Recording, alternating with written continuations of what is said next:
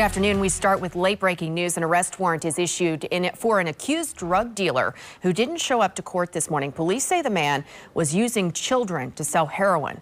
Jamarcus Glover posted bond on drug trafficking charges earlier this week and was supposed to appear for arraignment this morning, but he did not show up. The judge issued a bench warrant for Glover's arrest. You may remember Glover was the target of a drug investigation which led to the deadly raid at Breonna Taylor's apartment in March of 2020. We'll have much more on this morning's developments in court tonight, beginning at 5 on WLKY.